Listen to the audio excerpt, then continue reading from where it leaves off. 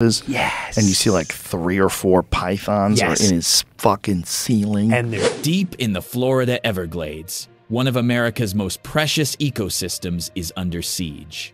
An invisible war is being fought between conservationists and an enemy that slithers through the sawgrass, silent and deadly. Burmese pythons, apex predators that don't belong here, and they're winning. But scientists have developed a weapon the pythons never saw coming, and it hops. This is the story of how technology became the last hope for one of Earth's most unique wetlands, the Florida Everglades. A vast river of grass covering 1.5 million acres, home to alligators, panthers, manatees, and over 350 species of birds. It's a wetland paradise unlike anywhere else on Earth. But beneath this serene surface lurks a catastrophe decades in the making. It started in the 1,980 seconds and 90 seconds. Burmese pythons, native to Southeast Asia, were popular exotic pets. When Hurricane Andrew devastated South Florida in 1992, it destroyed a python breeding facility, releasing dozens of snakes into the wild.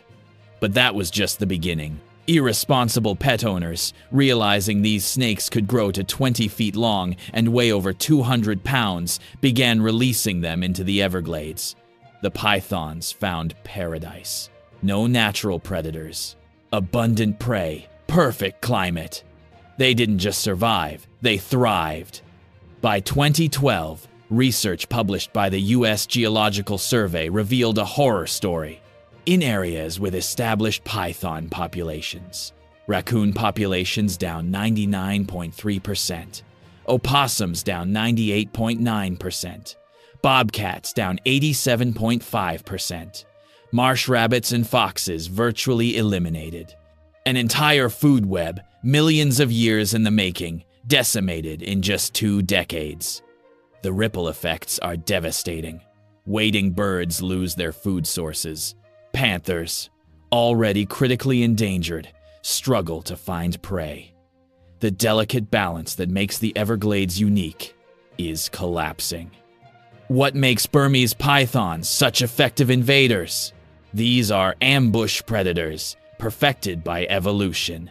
They can grow up to 23 feet long, go months without eating, survive in both water and on land, sense heat signatures from prey, and expand their jaws to swallow prey whole. And here's the nightmare scenario. A single female can lay up to 100 eggs at a time.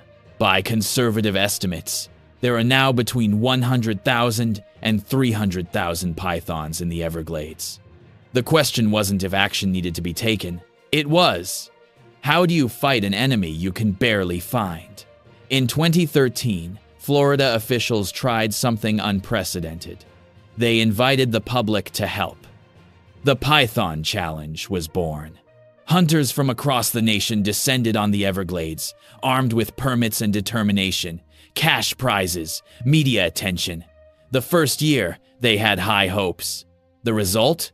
In 1 month, with over 1,600 participants, they caught 68 pythons. It was a start, but the math was sobering. At this rate, it would take centuries to make a dent in the population. The Everglades didn't have centuries, so Florida doubled down. They hired professional python removal agents, teams trained specifically for the job, working year-round, covering thousands of acres. These contractors patrol the roads at night, when pythons are most active, using spotlights to catch the glint of eyes or the reflection of scales. It's tedious, dangerous work.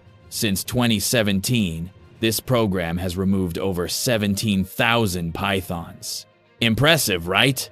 But experts estimate that's less than 5% of the total population. And while they're catching pythons, hundreds more are being born. The reality was clear. Conventional hunting methods weren't enough. They needed a force multiplier, something that could find pythons faster, more efficiently. They needed to think like the pythons themselves. In 2021, wildlife managers tried a new approach. Specially trained detection dogs. These weren't ordinary dogs. They were trained to detect the specific scent signature of Burmese pythons, even when the snakes were hidden in burrows or underwater. The concept was proven in wildlife management. Dogs detect everything from invasive plants to endangered species. Why not pythons? And it worked. Sort of. Dogs like Truman, a mixed-breed rescue, proved they could find pythons that human hunters would never spot. In their first year, the K9 program located dozens of snakes that would have remained hidden. But the Everglades is brutal terrain. Extreme heat, aggressive wildlife, sharp sawgrass, and venomous snakes make it dangerous for dogs. They could only work a few hours at a time. They needed frequent breaks. And training specialized detection dogs was expensive and time-consuming. The dogs were a step forward, but wildlife managers knew they needed something more. Something that could work 24/7. Something that didn't need rest or water breaks. But first, they would explore a controversial idea that would spark outrage and change everything. Scientists knew pythons hunted by sensing heat and movement. What if, instead of searching for pythons, they made the pythons come to them? The proposal: use live rabbits as bait, tether them in python territory, and wait for the snakes to strike. When a python appeared, researchers could track, capture, or study it. The public response was immediate and fierce. Animal welfare groups condemned the plan. Social media erupted. Critics called it cruel and inhumane. The rabbits, they argued, would experience terror and suffering. How could conservation require the sacrifice of innocent animals? It raised a profound ethical question. Is it acceptable to sacrifice some animals to save an entire ecosystem? Do the needs of the many outweigh the suffering of the few? Researchers found themselves at a crossroads. They understood the concerns. They valued animal welfare too.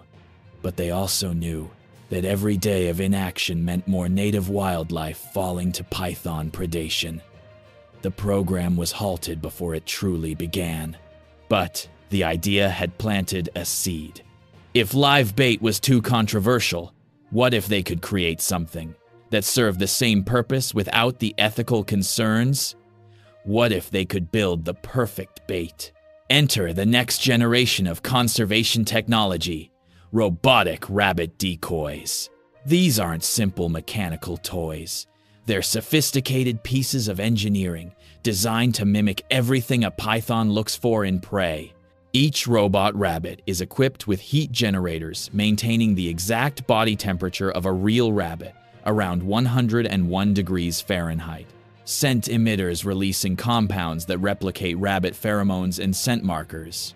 Movement mechanisms creating subtle vibrations and movements that simulate breathing and small adjustments real rabbits make.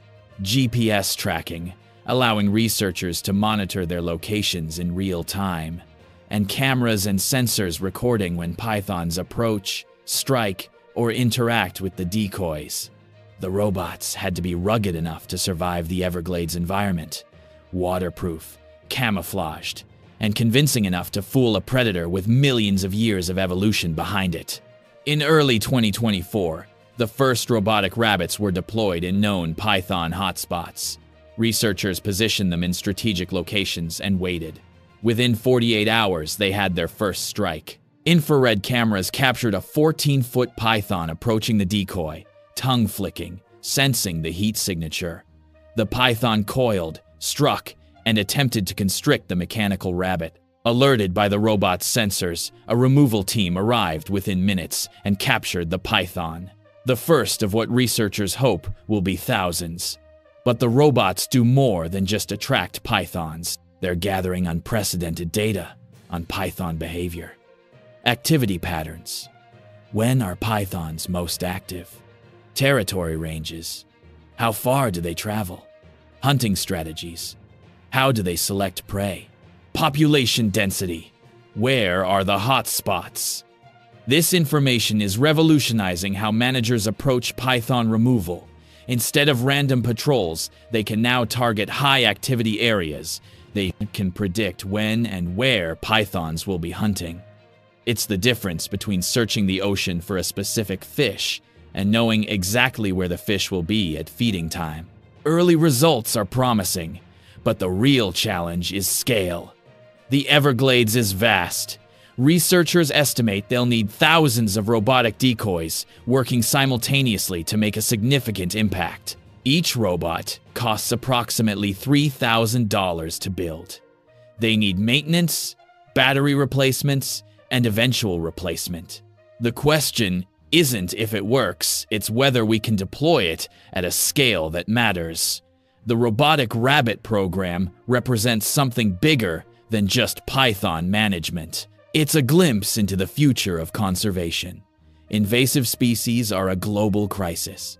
From lionfish in the Caribbean, to wild pigs in Texas, to cane toads in Australia, ecosystems worldwide face similar threats. The techniques developed in the Everglades could be adapted for countless other situations. But let's be clear, this isn't a silver bullet. Even with thousands of robotic decoys, even with hunting programs and detection dogs, experts don't expect to eliminate pythons from the Everglades completely. The goal isn't eradication, it's control. Reducing python numbers enough that native wildlife can recover, creating a new balance, even if it's not the same as before. Behind every technological solution are dedicated people, researchers who spend years developing these tools, wildlife officers patrolling at 2 a.m., conservationists who refuse to give up on an ecosystem that others might consider lost. The python invasion happened because of human choices, released pets, escaped captives. Our responsibility now is to make better choices. For those with exotic pets, never release them into the wild. Support and report invasive species programs. And remember that every ecosystem, no matter how damaged, is worth fighting for. The Everglades is resilient. It's survived hurricanes, droughts, and human development. With tools like robotic decoys, detection dogs, and human determination, it can survive this too. Nature doesn't give up easily, and neither should we. In the battle between an invasive species and human ingenuity, the Everglades has a fighting chance, and sometimes that's all you need. Thanks for watching. If you found this story fascinating, please like and subscribe for more stories about the incredible intersection of nature and technology. What do you think about using robotic decoys for conservation? Let us know in the comments below. And remember, the next time you're considering an exotic pet, think about where it might end up. The Everglades are still recovering from that lesson.